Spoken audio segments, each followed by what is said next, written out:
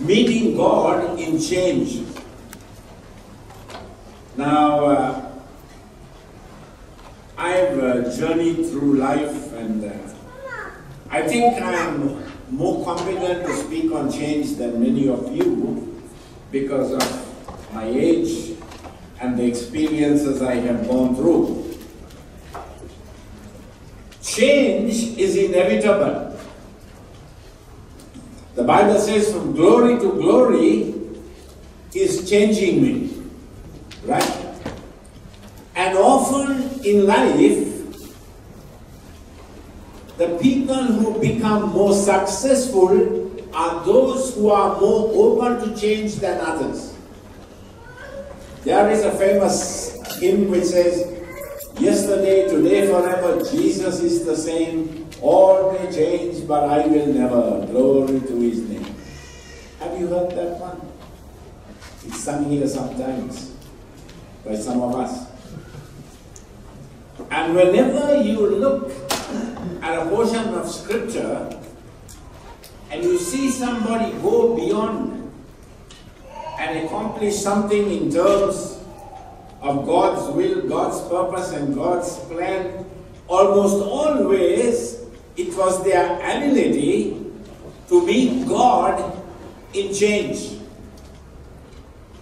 You know, it's interesting. I noticed two people who normally sit in this row sit on that row this Sunday. And for me, that's exciting. Because it means they're open to change. Change is inevitable. So some of you who are here, next Sunday come and sit there, so I get confused. I can mentally work out in 3 minutes who is not in church today, just by looking across from one side to the other, because people almost always sit in the same place on Sunday. Change is inevitable. Number two, it is your decisions and not your condition that determine your destiny. And I want to talk to you from the life of Abraham. Genesis chapter 12, verse 1 to 5. And the Lord said to Abraham, go from your country, your kindred, your father's house, to a land that I will show you. Abraham is not as young as he would have liked to be, and life has moved on. And yet, Abraham is called the friend of God because of his willingness to navigate the change that God was ready to bring into his life. You know, many years ago, when people first migrated in the 80s, they stayed in one part of this city and they didn't want to move because they were comfortable there. Change is challenging. And the older we get, the more difficult it is to change. It's like the lady who said, I cut my ham the way my mom cut her ham, the way her mom and my grandma cut the ham. Go and get a ham cutting machine. It's easier. Change is challenging. But unless you are open to change that God orchestrates, you will never fulfill the ultimate destiny and purpose that God has for your life. Everything in the world is changing. You know, the day of the old typewriter is over, because you can't buy ribbons for that anymore. And some of us, we are stuck in a place, not because God doesn't want to do something more in us and through us, but because we are desensitized to the change that God wants to bring into our lives. Because we come to point 2, change is painful. We like life to work in a predictable manner. Some of you do prayer time in the morning, 5 o'clock, 6 o'clock, 7 o'clock, on the dot. And when you don't meet that commitment, you feel guilty. But God has no clock. God does not always work in a predictable manner. Somebody is resistant to change. Wow. He is not going out without a shout. Change is painful. Third thing is that change is personal. We can never change the world we live in unless and until, like Abraham, we are open to the change that God wants to do in our lives. Truth doesn't change. God doesn't change. The Bible says, I am the Lord, I change not. And often we settle for a less than life because change is fearful and unpredictable, because even on the best of days and the most spiritual we are, we still want to be in control. When God brings change, life gets out of control. But if we truly trust God, then we can allow Him to direct our lives and flow in the changes.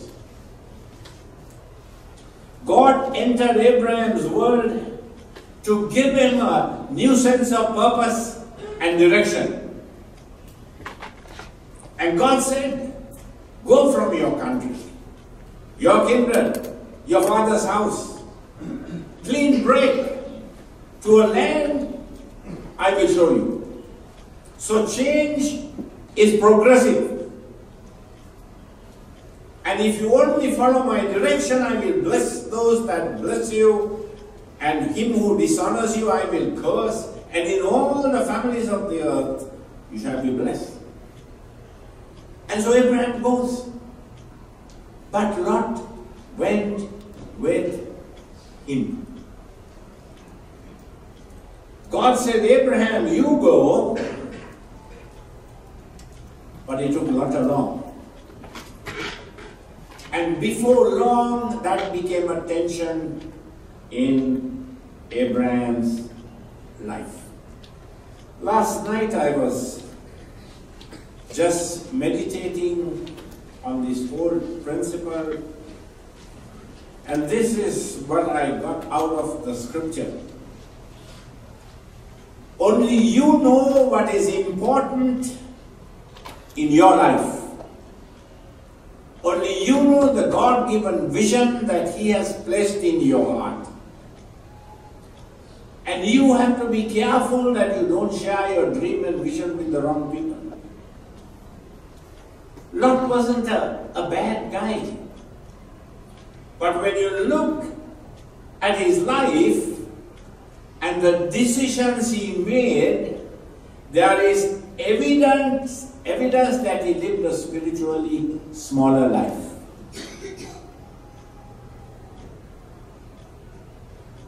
So you got to be careful whom you allow into your life.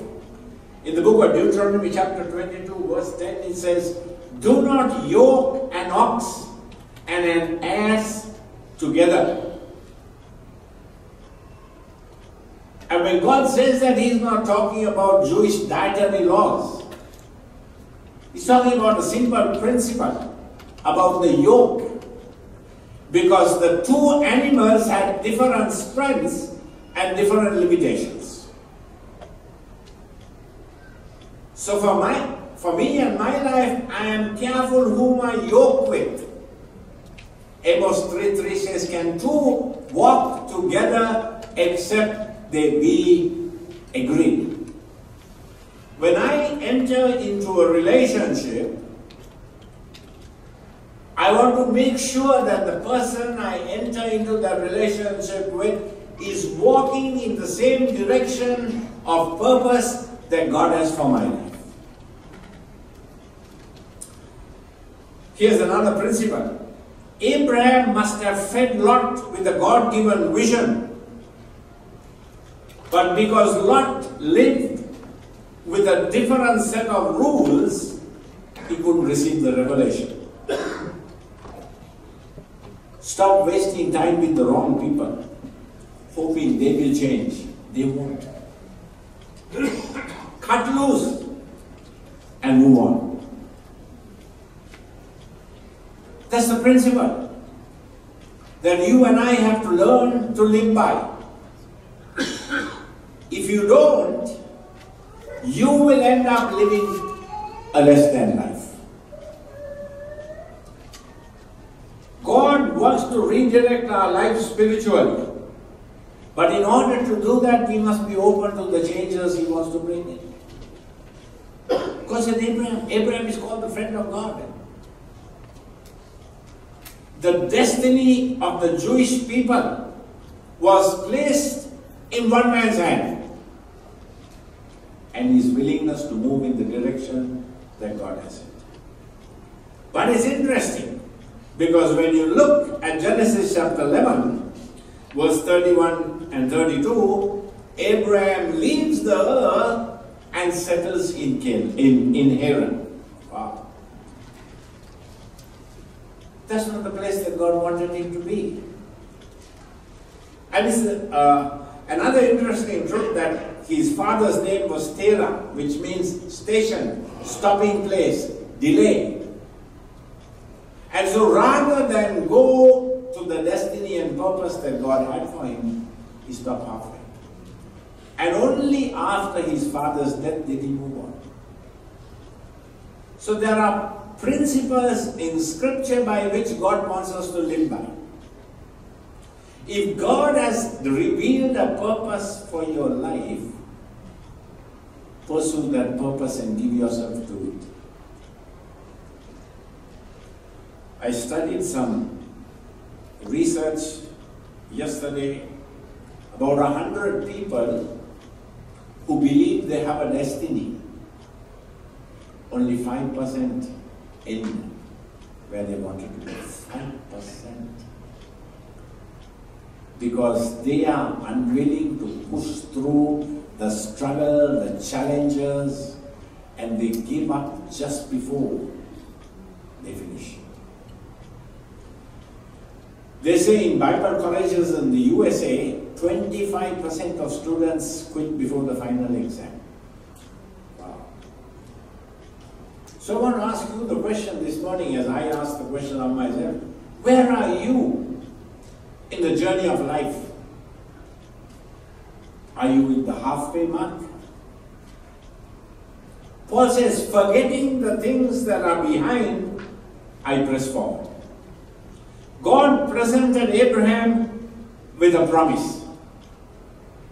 But he also said, there is a process. And number 3 is a life choice. So it's great to receive a promise from God.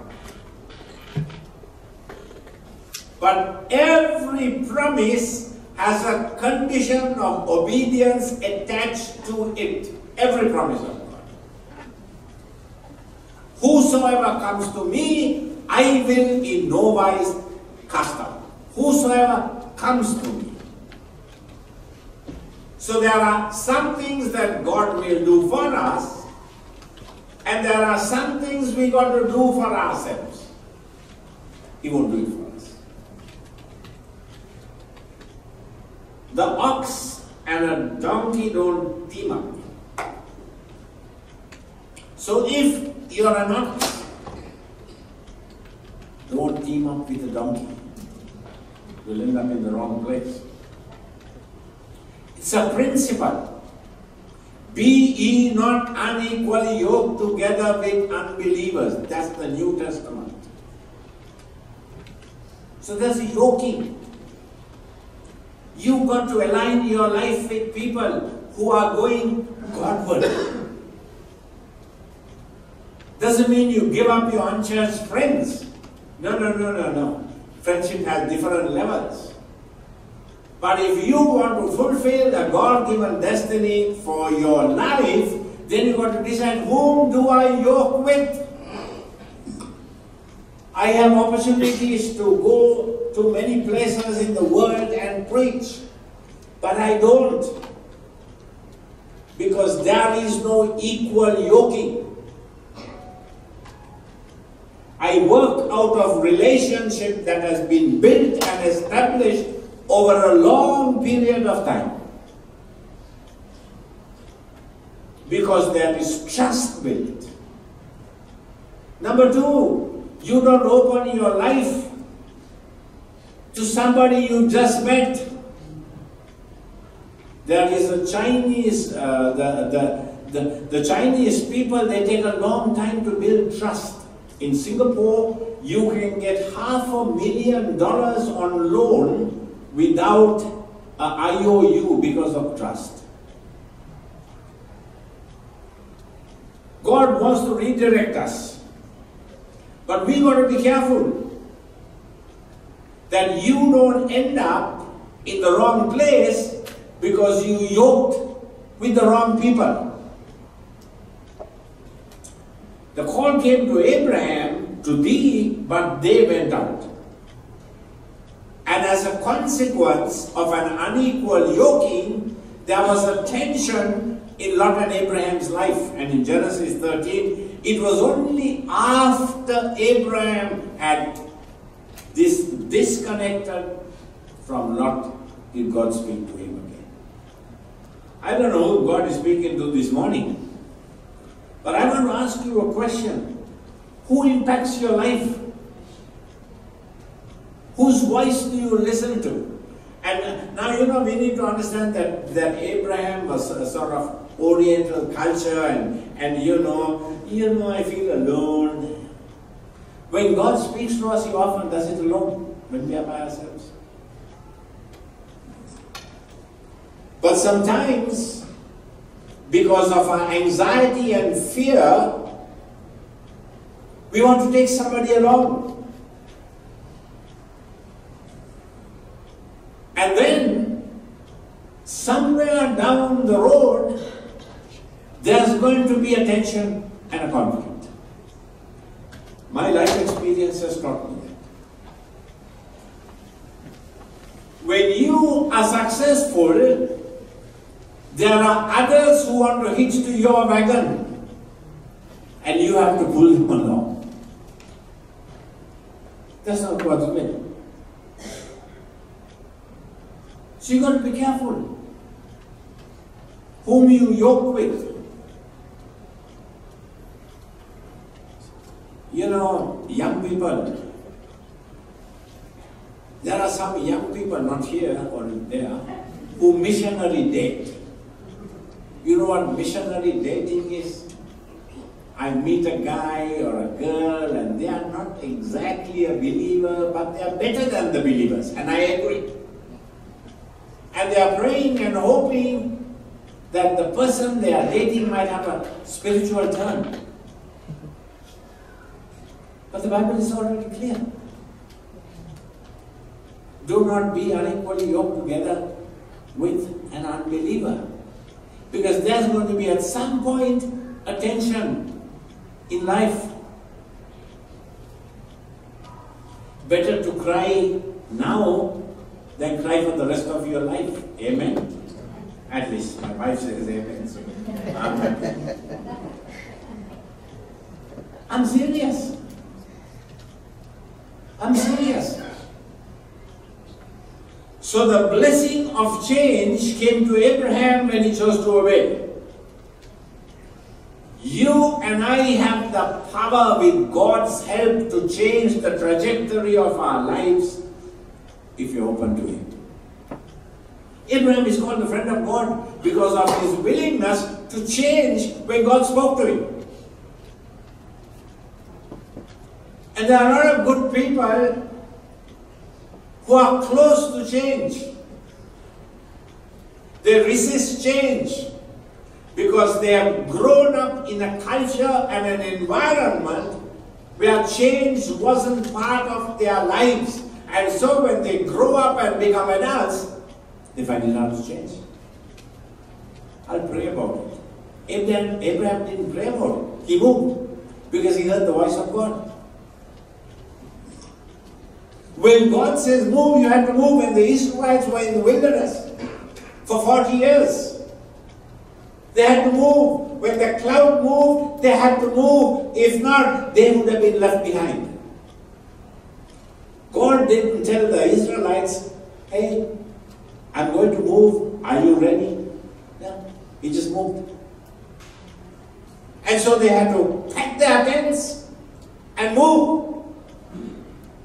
God moves when we are in motion. And the more you will accomplish in life will often be the more willing you are to change. Embrace change because change is always progressive. It is. Every time God did something, He said, behold, I will do a new thing. And we love that verse. And we quote and misquote that verse from time to time. In order to end the new thing, you got to leave the old thing behind. You can't have the old thing and experience the new at the same time. Jesus spoke about this truth. The new wine can't be contained in an old wineskin. So we've got to be open to change. Color your hair purple next Sunday. That's change. I might come with a toupee, orange. That's my favorite color at the moment. Some of you know why. Change is inevitable. And your ability to adjust to the God-orchestrated changes will take you faster to your destiny. So don't stop like Abraham did at Haran and get in the way of the will, purpose and plan of God. Change is uncomfortable. If I had my way, I would have moved 10 houses by now. I only did 3. I'm open to change. Anytime. I have a sensitivity to the Spirit's direction. And sometimes I move in a direction where I really can't understand why I am going in that way. But when I go there, I realize why. I'm not afraid of change. Sometimes I change so fast that others can't keep up with me. But that's why I'm successful. I don't apologize for that. Humility is not a gift of mine. Some of you know that. God sees the heart. I like people to say, but you know, Pastor, God sees your heart. Yeah, you see the other part. You know, it takes a lot to be humble. Oh God, I can tell you a few stories on that. So be open to change. God doesn't work when all the ducks line up in a predictable way. We're going to look at another guy who was open to change. In the book of Acts chapter 8, Philip the evangelist. There was persecution on the church. Persecution, by the way, is healthy for the church. It's healthy. Because when the church gets persecuted, people rise up. Wow. Is that that seems to be the only way in the New Testament. So Paul is taking Christians and putting them into prison. And then, in the midst of all this Jewish context, there's Philip the evangelist, 5-8. Philip went down to the city of Samaria and proclaimed to them Christ.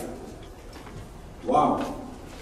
The number one priority for the existence of a church is to preach the gospel of God's love to lost and sinful people. That's the only reason we exist. Everything else is secondary. So, Philip is not essentially Jewish. He's not one of the 12. This is Philip the evangelist. And you know something? Evangelists are open to the direction of the Holy Spirit. They have a heart and passion to see lost people come into the kingdom. So Philip, the evangelist, goes to Samaria. Now you need to understand the cultural conflict here. The Jewish people thought they were better than the Samaritans. Prejudice, racial prejudice, is an anthropological fact. But Philip, he has no bias, he has no racial prejudice against the Samaritans who were less than in the eyes of the Jewish people, and he goes there and he preaches the gospel to them, and they get saved. Wow. The 11 apostles who were in Jerusalem didn't do it because they had prejudice. And your prejudice can become an obstacle to the progress of the church.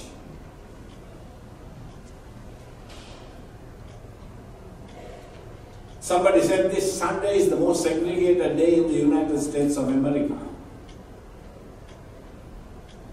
Shouldn't be so. God created the universe in colors. And God has no prejudice against people who are different to us. Neither should we. Neither should we. So Philip had to be used by God to go to this Samaritan group because their hearts were open. Philip understood the need to change his paradigms of how to do church the way God wanted it done. It's not the way we want to do church. We don't get to vote on this. God does. Because it's His church, He died for it, He has ownership for it. Amen? It's very interesting. Ephesians chapter 3, 1 to 6, don't turn to it. The Jews thought the Samaritans were a less than people group. The Gentiles were a less than people group. But Paul says they are members of the same body, partakers of the promise through the gospel. Wow. God was shifting the racial, social, cultural boundaries of the church, and the church had to embrace the change. Otherwise, they would be left behind. That's the challenge of today. The challenge of today for the New Testament church is the willingness to embrace people God embraces. Because God looks at people in a different way to the way we look at them. That's the challenge. God didn't come to die for the Sri Lankan church. No. He came to die for a lost church. Amen? That's what He came for. Reread your Bible. God's view of His kingdom isn't narrow and confined to any one culture. And often what keeps the church from growing is not God, but our own unwillingness as believers to embrace and accept people who are different to us. It gets better. Now Philip is leading a revival.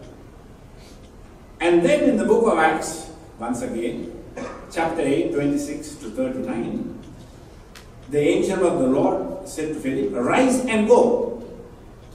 Let me tell you something. I planted churches in 2 countries, okay, so I know what I'm talking about. Let me tell you something. They won't come to us, we have to go to them. That's the principle. That's the principle. Jesus walked 40 miles and went to one village for one woman who touched her community. You and I have a responsibility biblically to take the good news of the gospel of Jesus Christ and His grace manifest in our lives and share it with those who don't know Him. That's all. It's not difficult. It's not difficult. It's very easy. If your heart is tuned to God and you're willing to live selflessly, not selfishly. That's the difference. Selflessly. You know, in Western Christianity, it's a culture of what's in it for me. What's in it for me? I come to be blessed. That's great. But take the portion of your blessing and give it to somebody who's less blessed than you. That's what Philip did. So now you think he's in the midst of a revival. You know, I'll repeat this story. I one day asked somebody, he was coming to church, she was coming to church, we don't know which gender. I said, can you go and pick up somebody? And you know what I told him? I'm going to church. And I said, isn't that what church is for? I thought, oh my God. God must love me to keep me here for 73 years. We don't know why we do church sometimes. Because we bring all these traditional concepts of church with us, part of the baggage. Philip is leading a revival. And you would think from God's perspective, that's the most important thing in God's eyes. No. No. Revival is God's, not Philip's anyway. Worship is his. And God says, Philip,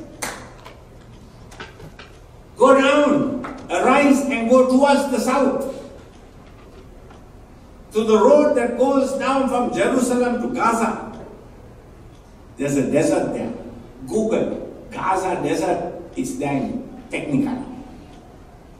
And Jerusalem, now he doesn't know why he's going. He goes. And there was an Ethiopian. This is the first African convert to the Christian faith outside Judaism. Wow. He's reading his scrolls and he's trying to understand the book of Isaiah. And the Spirit of God says, Philip, verse 29, join to the chariot. So he ran to him. Hello, my friend, you can pray, God send somebody to me. No. You pray, send somebody to me, you go out and do it. That's the harder part. And he ran to him and heard him reading Isaiah the prophet. And then Philip explains the scripture to him. Wow. And he accepts faith in Christ.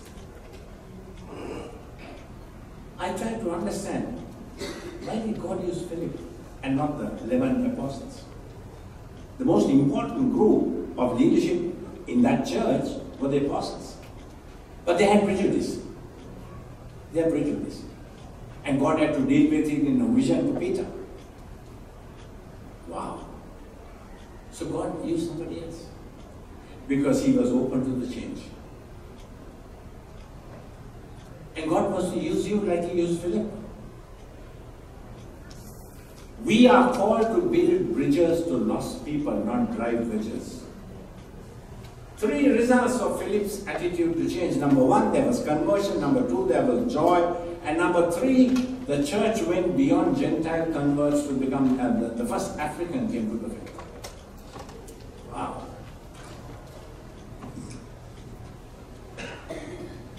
Wow. just because of one man's openness to change.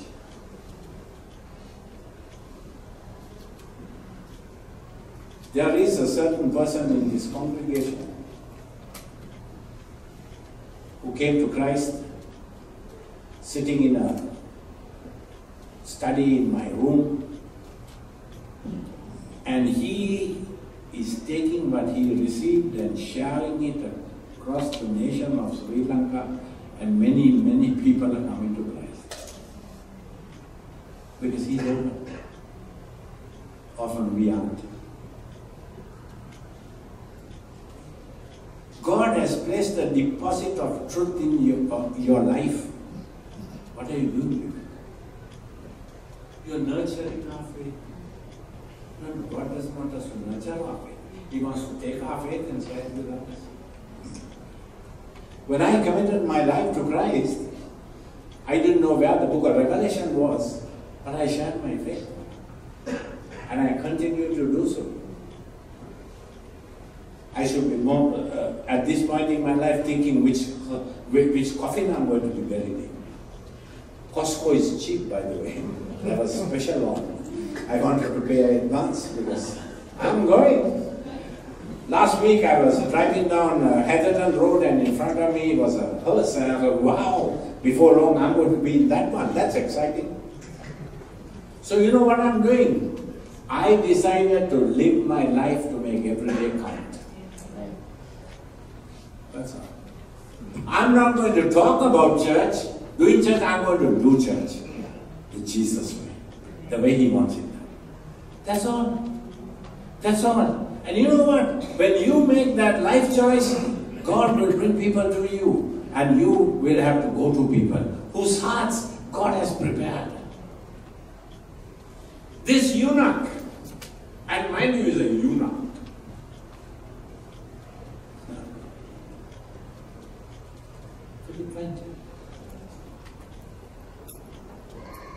And he had the honor and privilege of not only leading that guy to Christ, but baptizing him in some water that was there. You don't normally find water in the desert. No 3 baptism classes immediately. And back again. And he goes to Amar present, preach the gospel. Now, the proclamation of the good news is not limited to evangelists. You are the evangelist. And you can do it because you have a story. It might be a good story, it might be a bad story, it might be an ugly story, it's still a story.